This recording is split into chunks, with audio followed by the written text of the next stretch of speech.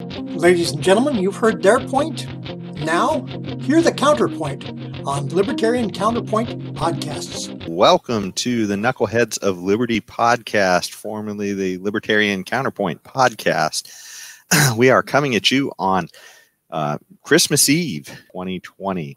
We are going to be interviewing James Just, who ran for California Assembly District 7, Sacramento. And let me introduce you now to the panelists. Up on top, you can see we have James Just. He's who we're going to be interviewing today. And just below him, we have Leon the Word Brathwaite, last word in Liberty. And just below me, we have our Screaming Eagle of Freedom, Tim Everett, who is a pilot in the state of California. And I'll be your host today. On the bottom of the yeah, our eagle's been grounded today.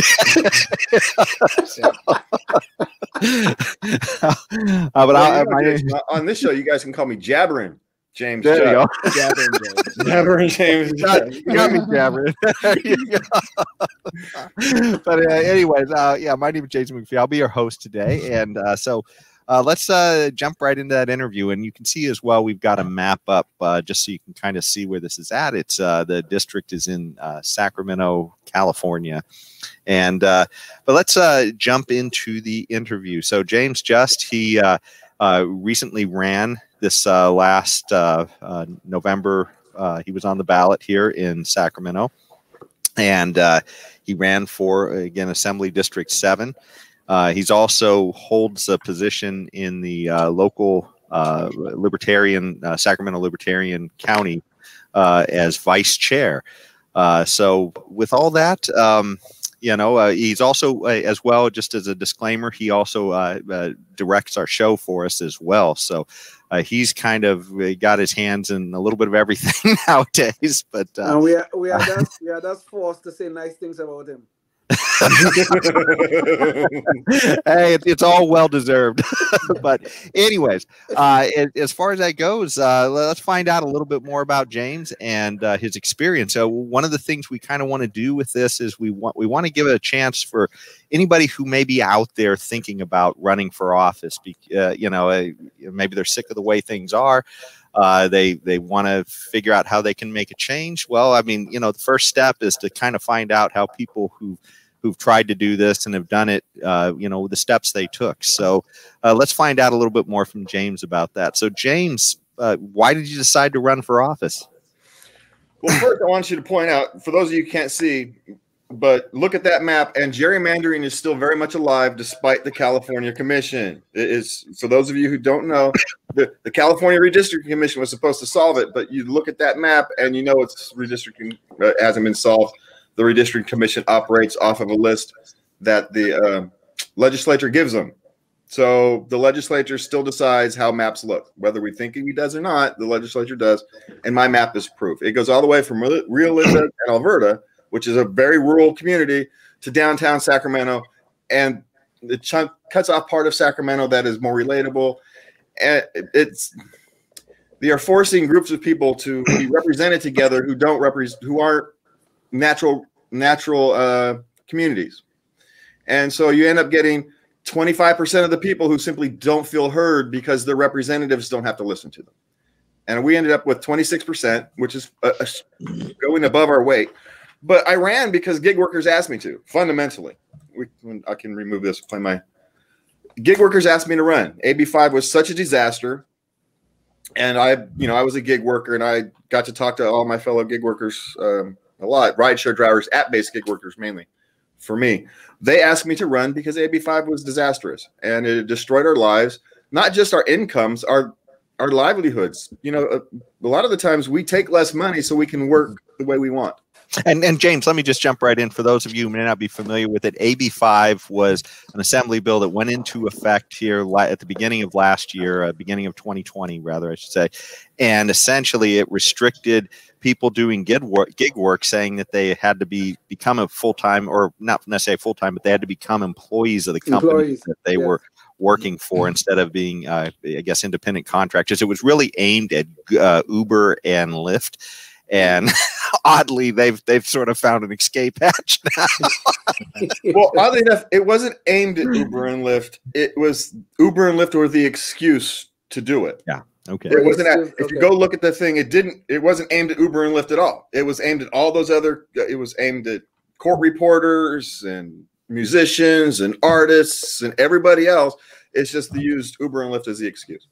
But it was for your own good. They did good, exactly. Yes, I need to be so protected from these big evil corporations that I must now have a tighter relationship with them. I don't understand the thought process. Exactly. Well, you know, the scary thing is that, you know, there's been all these different people who've looked for exemptions to AB5, and they've gotten a lot of them here in California for different industries. And yet the Democrats, for all of the trouble this is making, they want to take this thing national as well. You know, I think they're seeing it as a way to try and unionize more people. And it's really, you talk about a way to restrict people from easily getting back into the workforce in a time when they've just shut everybody down and ruined businesses right and left. I can't think of a worse idea than AB5, but anyways, yeah. It creates another barrier to the workforce entry. The mismanagement that are going on in these blue states. This all these laws that they pass that restricting business activity and all that sort of things. But before we jump off here, James, I want to go back to something you said about these the boundaries of districts, which in California is supposed to be determined by the commission. But you're saying the politicians are still determining those boundaries, and how is that happening then? Which is a little mystifying to me to hear. Well, I didn't even know that was the case. Well, I was part of the districting commission 10 years ago, last time they did it, and I made through the first 4 rounds. And I dropped out when we got the list of conditions that the legislature had us working under. It was essentially a Democrat wish list of how to design a district. You go by race and gender and income, rather than you, like for most people, you just common interests and natural barriers, right? That's how you draw a district. Yes. Yeah, people in Sacramento downtown, you keep them together, and people in rural areas, you keep them together, and you use things like rivers, freeways, you know, gorges, that kind of thing, as where barriers go. Yes. But that's not what we do. We use demographic issues and racial issues and economic things, and it's all based upon, and you get like this list. I think it was like 26 criteria that you had to go through before you can design a district. Now they may do it differently this time. One of the things I talked to the professionals down at the professional bureaucrats who run these things. I was talking to them last year, about this time last year, and they've now understood that the legislature took more authority than they actually really should have had, and so maybe the professional bureaucrats, now that they know what they're doing because they've been through the once, that they can actually, you know, stand up to them some more. But essentially the legislature tells them what the conditions they work under. So the legislature tells them what conditions they work under. Okay. Got it. And just more craziness. But it's interesting how many things you have your hands into, because, you know, once again, you had some experience on this as well. Yeah, so it's really interesting. But so tell us a little bit about how you did. What were the results of your of your run? Well, we got 26%, which is actually pretty good. It's punching above our weight. We raised less than $4,000. I think it was $3,200. I'll have to actually go back and look, but it was less than $4,000. And so it's 26%. Just to give you some context, other libertarians that ran up here in Northern California, now they were in the Bay Area, so they have actually even tougher road to hoe than I did, but they got 11%. And so when it comes about libertarians, we figure our floor was about 15. And so we've got about 10, 11% above our floor. That's what our figures, that's kind of what we figure. So, you know, punching above your weight and this kind of thing is your main goal. Is for me, it's to make sure you've made an impact. You punch above your weight, you can actually start to create conversations. You can become a legitimate community activist, so to speak. Yeah, I'm surprised you did so well with the downtown Sacramento in there. I mean, that's got to be very pro-Democrat, I would guess. It's Democrat stronghold. Downtown Sacramento is a Democrat stronghold. Yeah, we got hammered downtown. We did well outside of downtown. We actually won. We won some districts up in Rio Linda and some precincts up in Rio Linda and Alberta. So up in the more rural areas, we did well. We also did well, oddly enough, in some of the older areas, some of them retirement communities, which actually surprised me. Yeah. So we did downtown places where the tech and the young people and the yuppies, back in our days they were called yuppies, we didn't do so well in the millennials group. But people above the millennials, we punched way above our weight, and so we did okay. So James, would you call this a moral victory in a sense? Would you call it that? I call it work. there's not a victory. Victories are. You could say there's a moral victory, yes, but it's work. I learned a lot, and it tells me where to go from here. It helped me design a program to get the local party moving forward, and so it's work. It's education and it's work. Okay. James, one of the things I wanted to ask you too is when you were running and you got these thousands of people to vote for you, were you listed as a libertarian on there, or was it? Do they list parties when you're running for? Yeah. Okay. It was libertarian. Yeah. Okay. I didn't do what a lot of libertarians do. They run as a libertarian. Libertarian comes out like every 10th word. I didn't hide from it, but I also didn't talk about it. I talked issues and solutions. I didn't actually sit around and talk a lot of political philosophy. No, wait, actually, I talked a lot of political philosophy, but not party political philosophy. It's how do we get from here to less intervention and less confusion and simplicity and ethics. Let's get, oddly enough, if you want the biggest issue that I ran on that I found that surprised me was transparency and ethics. My transparency videos, I did a few videos on transparency and they outperformed everything else.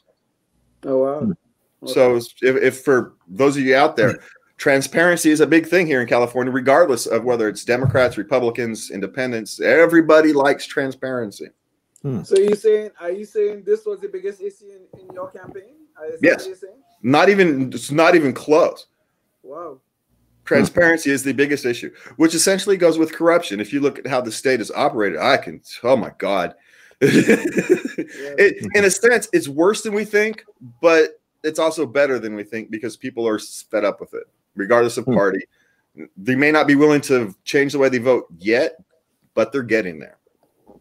Well, this brings up a question. You mentioned that you ran videos on transparency and ethics.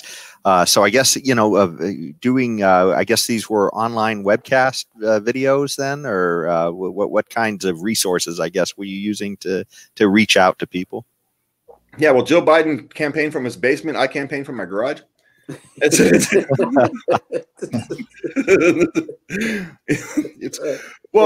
It was a combination of COVID and resources. It's alleged that Joe Biden won, and I don't know. It's alleged that you did not. So there must have been some difference here. That's all right. I can accept defeat. It's all good. So it doesn't matter.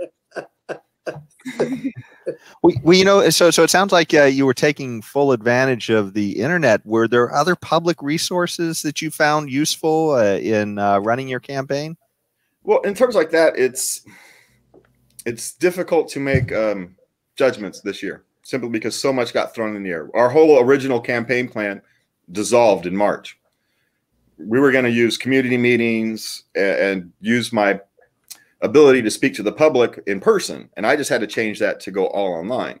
Yeah. And so in terms of like parks and the normal campaigning, we didn't get to do, which in a sense it actually saved us in a way, because I didn't have to try to figure out how do I make $3,500 do 20 different things. I got to make it do 3. And we focused on what we were good at, and it actually paid off. So if there is a lesson to learn for underfunded candidates, is pick 1 or 2 things that you're already good at, focus on that and do that well, rather than try to do a bunch of things you don't do well. Just, pick the 1 or 2 things, focus on that, do well at that, and you can punch above your weight relatively easily, because the environment is ripe for someone to come in and make noise. Okay. Well, you mentioned. Sorry. So yeah, go ahead, Tim. No, I was just wondering if James, have you ever thought about running as a different party, like a Democrat or Republican, one of the 2 main parties? Have you ever even given it a thought, or is it because both parties are so far away from you, your philosophy, and Libertarian just fits in. Did you was that the overriding decision-making process for you to run as a Libertarian? Well, the short answer is I love freedom too much to run for one of the other parties. That's the short answer. All right. The long answer is yeah, I'm essentially a humanist. I'm not a libertarian because I'm politically, philosophically ideologue. I'm a humanist, essentially. Mm-hmm. And so, meaning what? What do you mean by humanist? It's where the individual human, the rights of the individual human, is what you judge all your ethical judgments on. Base all your ethical judgments on. It's kind of a comic book version of humanist. It's not a real version of humanist. So no one send me letters saying that's not real humanism. I know. It's my libertarian version of humanism. It's where all my ethical decisions are based upon the individual human rights, essentially. Everything I do is based upon the rights of the individual human. Everything I think about, my perspective starts there. And so in many sense, I'm okay with more government than a lot of libertarians. Not because I like big government, but it's because I accept where we are and I accept that people want it. And okay, fine. How do we get to the more libertarian future in 50, 100 years? Well, you start by the first couple steps. And the first couple steps aren't going to look like they're going to look when you're at the end of the journey. And so I kind of accept that. Okay. Wow. But James, okay, yeah. A little philosophical point here, but if you're telling me that you accept the government as it is, I don't think that I accept that it exists as it is, and that the path to fixing it is a long, windy road, and it's not going to look libertarian, especially in the beginning steps. Well, then I'm asking then if your ideology accept that it exists as it is, and it's not going to look very libertarian now, is there a plan? I mean, I don't want you to get too far from what the show is about, but what is the plan to change it? I don't see anything at all about how we're going to steer this ship away from that big iceberg that is sitting out there, which is the rapid destruction of our individual liberties and rights.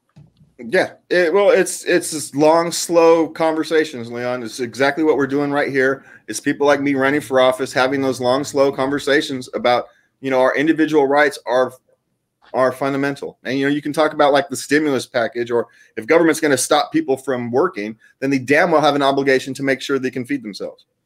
Now, I wouldn't have stopped the people from working, but it happened. And so now we're going to have to figure out how to make people be able to feed themselves, because until they can get back on their feet, we've knocked people off their feet. It's our moral responsibility to take care of them now. And so, and it's from a humanist perspective, that's my humanist side, right? It's we force a bunch of people into extreme poverty, and the government has forced them in. And so now they have an obligation to make sure that they ameliorate those effects. And so that's not going to look very libertarian at first, but in the long run, it will, because people will say, okay, look, they screwed it up, creating this sick circumstance. And so we cannot do that again, but we still have to fix it, because you can't make a mess and then not fix it. Yeah.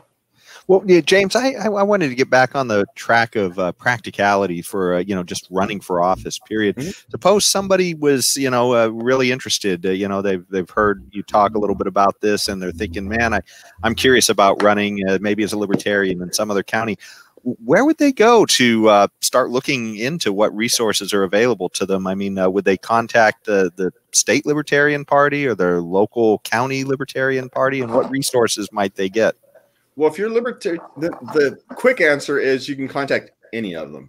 All the states, the Fed, the national, or your local county can help. They can all kind of plug you in. They all have different resources. I know there's a playbook at the national level where you get like 3 years. I mean, I have my problems with that. I actually think that because all politicians run off essentially the same playbook, it actually accidentally creates corruption. But there is a playbook you can kind of go through. You can go and talk to people who run for office, which is actually the most effective way, is simply to call someone up who's run for office and talk to them about it and see. talk to a couple different people so you have different perspectives, because some people get jaded after they run for office. Some people get enthused. And so you want to make sure you get a balance. What category are you in? Jaded I'm in or neither. enthused? I'm in neither. I'm in neither because I didn't start this the normal way. I didn't do this because I wanted to run for office. I did this because my community asked me to help. And so it's a different thing. I was literally asked to help. I wasn't going to run. This time last year, I was not going to run for office. I had decided it wasn't going to happen. No way in hell. And in January 11th, I had filed for run for office.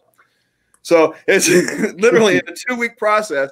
My fellow gig workers had convinced me to run for office simply because they were telling me all their stories. And what are you going to do about it?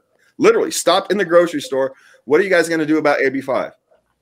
On the way home from recording the show, back when we got to do this in the studio, I'm picking up soda and milk. Someone stops me and asks me, what are you guys going to do about AB5? So now I'm here. This is what happens. Okay. After this whole process, and it sounds like you've had some interesting experiences. But I guess if people just asked you again, or they said, "Hey, we still got to deal with this AB5," would you be willing to run again the next time if this is still a problem, or are there other problems out there that you've seen as well that you're interested in dealing with in public office? Well, my personal focus, at least politically, is to do more of this. I'm taking my run for office. I'm actually starting a podcast just for Sacramento, where we're going to talk Sacramento politics, issues, culture, not just politics. We'll talk culture and what's going on, because the journalists, the news media is awful. They don't cover anything. It's one of the things I've learned is that the news media has no interest in actually informing the public about what's going on. They've got whatever their interest is. It's not actually informing the public. I'm not going to make any assumptions of what it is. So I want to do more of that. We're starting to develop a program to help grow the party here in Sacramento County. I won't say I will never run again, because I said that last year, but there are conditions that it would take. Like, I don't want to have to build a team again. So people want me to run. Okay, fine. You're going to have to, who's my campaign manager? Who's my treasurer? There's a handful of things that I'm not going to do because I don't like gathering signatures. I don't raise money. And so there's a few things that if people want me to run again, I might do it, but they're going to have to put stuff in place simply because I'm not going through that again. Not okay. It's not that I didn't enjoy it. I learned a lot. I grew as a human being. I'm actually a better human being because of the experience. And I don't want anybody to say that I'm not going through that again as it was a negative experience. It wasn't. It was an 11-month emotional roller coaster ride during the thing of COVID. And I just may be kind of emotionally tired, right? In 3 months, I might be feeling better and I might have a slightly different perspective. I will grant that. So that's why I'm not going to give you a hard answer on that. I would doubt that I'm going to run for office again, but I wasn't running last year either. So, what the hell? Yeah. I think one day I want to run for public office, but my big issue is going to be public education, especially in the inner cities of America. Well, it's going to be in California, so the inner cities are in California. Yes, school boards are a big thing, and they're needed. And oddly enough, here there was $800,000 spent by two candidates. Each spent about $400,000 for one school board seat. Wow! Now, don't let that scare you, Leon, because 2/3 of that money is grift. It's not needed. It's just spent to spend. Right. It's just spent to spend. So you can really run an effective campaign on much less than what you think. Okay. Because much of it is grift. It's just paying off people who've given you campaign contributions or given your party campaign contributions and blah. Oh, yeah, it's awful. It's actually worse. The grift is worse than you think. Oh, okay. It sounds like the corruption and the grifting is actually worse than you think. Okay. Sounds like, though, I mean, you were talking about only having a few $1,000s to run on, essentially. So it sounds like you really rely a lot on volunteers then to help you out with your different positions. And you talked about having different staff that would have to be assembled you'd have to have your team, I guess. And so it sounds like that mostly volunteers. Yeah, we worked all volunteers. We didn't pay any. We didn't have any paid consultants. But there's a whole industry of paid consultants of paid. Now there is one person who, as on a campaign, you should probably pay if you can. If you have the money, you should pay your treasurer. Not your campaign manager, not your messaging consultant. Pay your treasurer. That is the most important person in your campaign is your treasurer. Trust me. Pay your damn treasurer if you can. Well, that sounds like the key lesson, I guess, the key takeaway if you're thinking of running for office here in California. So yeah, get your staff together and pay your treasurer. Yes, if you can. All right. You know, normally this is about the point in the show where we get to our knucklehead noise patrol. I think we've covered all the things, though. James, is there any other points you wanted to bring out before we move on, or is that really the biggest point I want to run out is it's a great experience. It really, despite all the issues, despite the emotional, cumbersome, despite all the crap you have to deal with, and I'm sorry, someone's gonna have to edit that. It's a learning experience. Having to reflect that you're representing people who disagree with you, that you're asking people who disagree with you to let you represent them. It's a different level of thought, and I grew as a human being. I'm a better human being now because of it. And don't be afraid because of the money, because most of the money is grift, and you don't actually need that much. Mm-hmm. It's so ironical to hear you say that you're a better human being because you run for public office, and I accept that, is that when you consider that I consider all politicians to be the scum of the earth, man. Well, I'm not a politician, Leon. That's the difference. Yeah. I don't feel like a lot of our national politicians have grown in a good way. I'm telling you, this is exactly my point.